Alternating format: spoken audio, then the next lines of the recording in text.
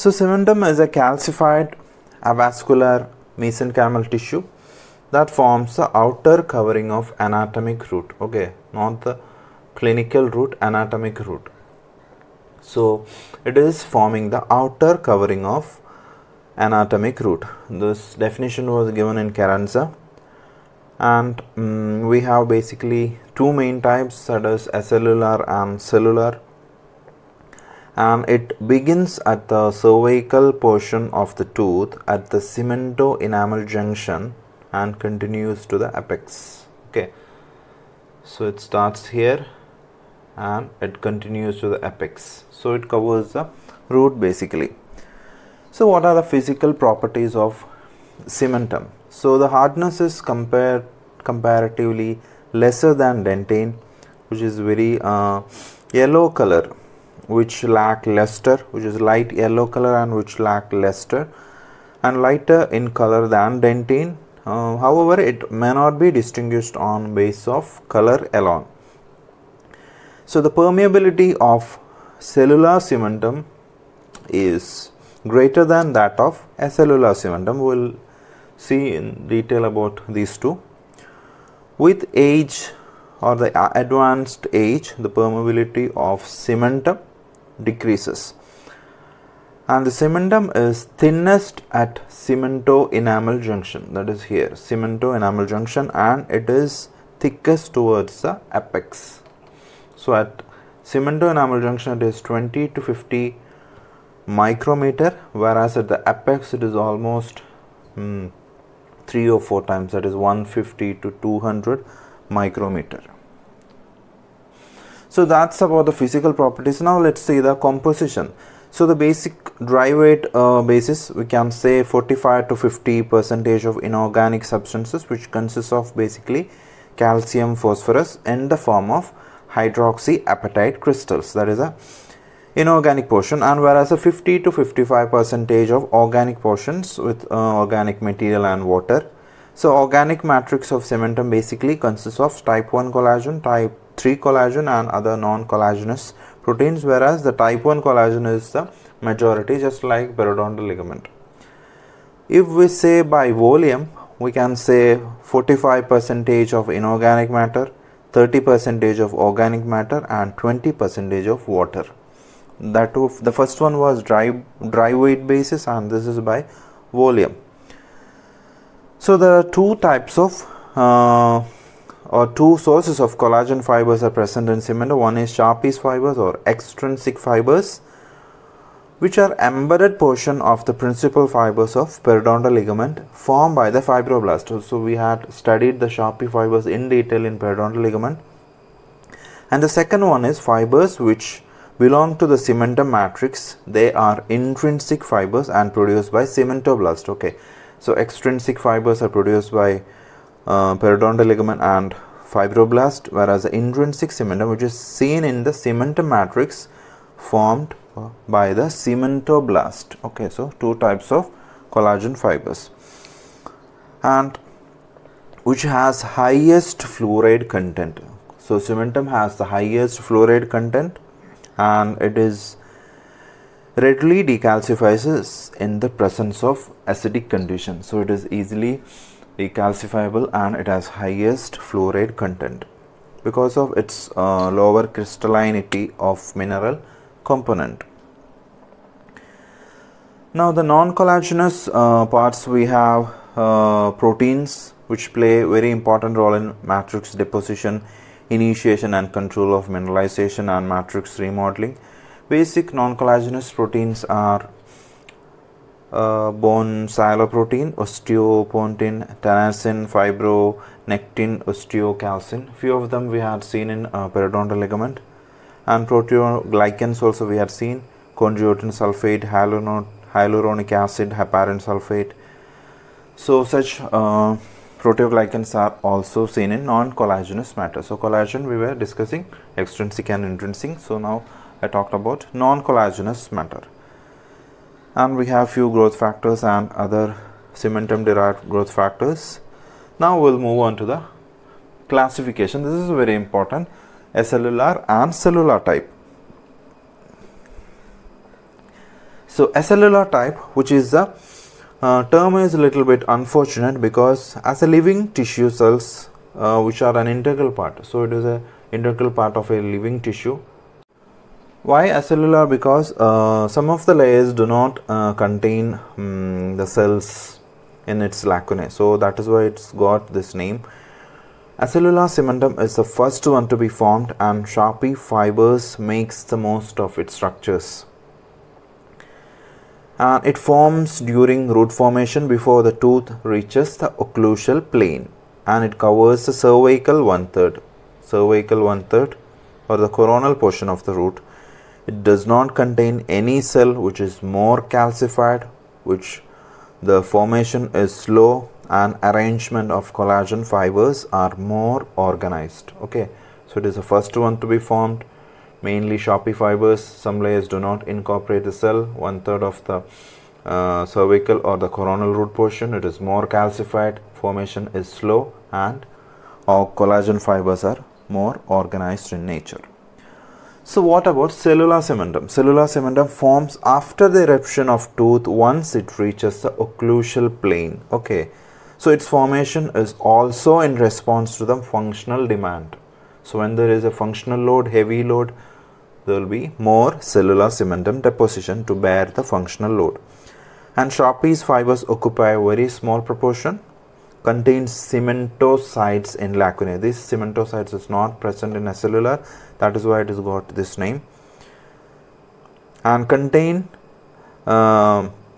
these cementocytes which communicate each other with canaliculae. Okay, so there will be communication using canaliculae, and 2/3 of the apex part, so from this part to this part is cellular cementum, and this to this acellular cementum. Okay, so this is the 2/3 of root portion. Okay, this is cellular and this little bit portion acellular,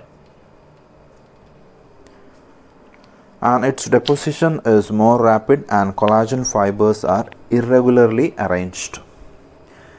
So we have another classification, that is Schroeder and Page put forward this classification. It is based on the location, morphology and histologic appearance. So let's see these 5 classification. The first one is acellular afibrillar cementum or AAC, acellular extrinsic fiber cementum AEFC, cellular intrinsic fiber cementum CIFC, cellular mixed stratified cementum CMSC, and intermediate cementum. So it is based on the presence of cell, that is acellular, the first 2 component, first 2 types. The next 2 type is cellular and cellular. It has cells, and where it is located, few are intrinsic, few are extrinsic, and one is mixed. So always study with connection based on the types of cell and based on the location and morphology, so it will be easy. Don't just by heart this. So let's see one by one. So what is acellular afibrillar cementum? Okay, so this is formed at the most cervical enamel border following completion of pre-eruptive enamel maturation, and sometimes also during tooth eruption. It is probably secreted by cementoblast. So it is formed here. Okay, where it is formed most cervical enamel border after completion of pre-eruptive enamel maturation. There are 2 types of maturation: post-eruptive maturation and pre-eruptive maturation. So post-eruptive maturation takes longer period after the eruption, so the enamel will take up minerals from the saliva and GCF. That is post-eruptive maturation. Pre-eruptive maturation before eruption. So it happens, or it seen after following the completion of pre-eruptive maturation, and sometimes also during the tooth eruption. That is acellular afibrillar, without any cells, without any fibers. Fine. Now we have acellular extrinsic fiber cementum. So it forms both pre and post eruptively. It is secreted by fibroblast. Okay, this is secreted by cementoblast. AEFC secreted by fibroblast. On the apical portion of the root, it comprises a portion of the mixed fiber cementum. Okay, so here it is comprised of mixed fiber cementum. Otherwise it is acellular extrinsic fiber cementum. Now we have cellular intrinsic fiber cementum. So what is extrinsic, what is intrinsic, I talked here in the beginning. So hope you remember what is extrinsic and what is intrinsic. So cellular intrinsic fiber cementum is the third type. So it is formed both pre and post-eruptively. It is synthesized by cementoblast but does not contain extrinsic Sharpie's fiber. Okay, hope you remember the extrinsic Sharpie fibers. So where there is intrinsic is written only intrinsic fiber, extrinsic is about Sharpie's fiber, so without any Sharpie's fibers. So these are formed or synthesized by cementoblast, just like acellular afibrillar cementum, and it does not contain extrinsic Sharpie's fibers. And the fourth one is cellular mixed stratified cementum, which is formed by both cementoblast and fibroblast. Okay, so it is combination of cellular intrinsic fiber cementum and acellular extrinsic fiber cementum. And we have the fifth one also, intermediate type. So intermediate type mostly seen at cemento-dentinal junction. So we have the 5 types: AAC, AEFC, CIFC, CMSC and intermediate type. So this acellular afibrillar cementum, there is no fibers, the cells are absent because it is acellular, no fibers, formed by cementoblast, location at coronal cementum. The acellular extrinsic fiber cementum, densely packed Sharpie's fibers because extrinsic fibers, so Sharpie's fibers. There is no cell because it is acellular, formed by fibroblast and cementoblast. Okay, and location cervical third of root. Cellular intrinsic fiber cementum, fibers are intrinsic, cells are there present because it is cellular, formed by cementoblast, location resorption lacunae. And the next one, CMSC, fibers, extrinsic Sharpies and intrinsic fibers, cells are present, formed by fibroblast and cementoblast, location apical 1/3 of root and furcation. Intermediate cells are remnants of Hardwick's sheath and location cemento-dentinal junction. Now let's move on to the cementogenesis. So formation of cementum is known as cementogenesis. So again I tell you, if you don't know the Bell stage in detail, it is very difficult to understand the cementogenesis. So if you are studying gingiva, periodontal ligament, alveolar bone, cementum, so whatever you are studying, you need to have a very concrete base on the formation of tooth. So if you have a very good concept in formation of tooth, it's very easy to understand all the formation, the periodontal components, let it be periodontal ligament, cementum, alveolar bone or gingiva, because it is all a single unit. So cementum formation takes place along the root. Okay, so this is a root portion, so it takes place along the entire root. So at the advancing root edge, Hardwick's epithelial root sheath, or HERS, HERS, so it is a approximated, so advanced Bell stage, collapsing of the stratum intermedium happens, and the both outer enamel epithelium and inner enamel epithelium, it approximated and it is becoming a Hardwick's epithelial root sheath. So along the root side, it forming a sheath which is derived from extension of inner and outer enamel epithelium, and this is possibly sends an inductive message to the ectomesenchymal cells of pulp. Okay, so the pulp of ectomesenchymal cells now differentiate into odontoblast, okay, and produce a layer of predentine along the thinner aspect of HERS. So when this HERS induct a message here, the dental pulp will produce odontoblast along the inner aspect of Hardwick's epithelial root sheath. Okay, so this is Hardwick's epithelial root sheath. This is the advanced Bell stage. I just made a small portion of it. So once the dentine is dentine formation is underway, which breaks the Hardwick's epithelial root sheath. So it is now known as epithelial rest of molasses. So we have seen the same scenario in periodontal ligament. After the dental sac, it is giving rise to more collagen fibers and forming the periodontal ligament. So what happens here is the inner layer of dental follicle comes in contact with the predentine. So dental follicle is here, dental papilla is here. So hope you remember that bell stage: inside dental papilla, outside dental follicle or dental sac. So after the Hardwick's epithelial root sheath breaks and it becomes epithelial rest of molasses, the follicle which is present outside it will come in contact with the predentine. So this is the dental papilla, it will come in contact with predentine. So once it contact with the predentine, what happens? The cells of dental follicle now differentiate into cementoblast, which are the main cells responsible for cementum formation. So the cementum will be formed here, cementoblast. Okay, so that is how it forms. Hardwick's epithelial root sheath was there when predentine is formed from the dental papilla, that is inside. Okay, cementum is outside and dentine is inside.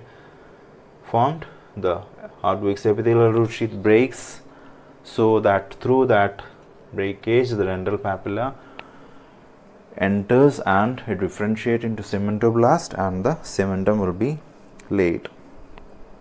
So cementoblast synthesize organic matrix which is uncalcified and called as cementoid tissue or pre-cementum. So that is the uncalcified first part or the first form of cementum which is being laid out. So this is the cementoid tissue or pre-cementum.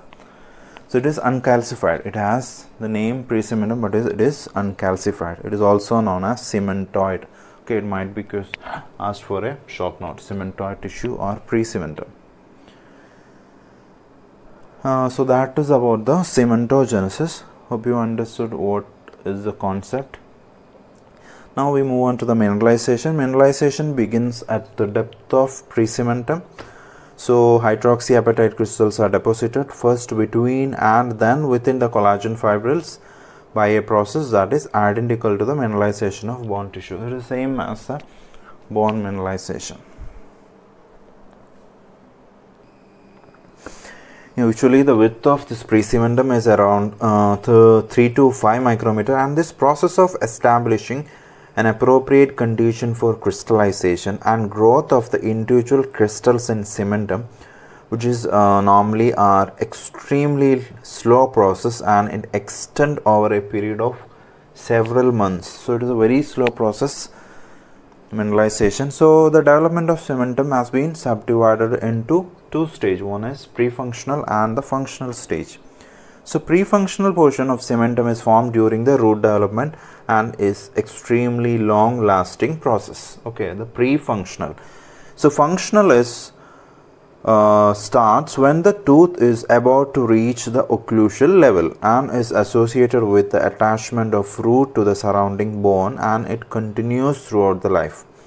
It is mainly happening it is during the stage of adaptive and reparative process.